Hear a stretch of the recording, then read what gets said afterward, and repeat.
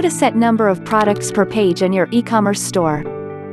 All you need to do is install Booster for WooCommerce. Booster provides you endless customization opportunities. So, let's get started. Let's learn how to set number of products per page in your e-commerce store with Booster Plus. Head to Plugins.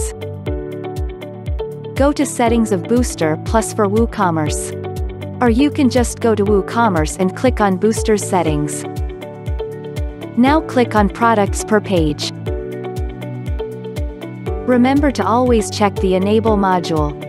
Now here we have Total Product Selection option.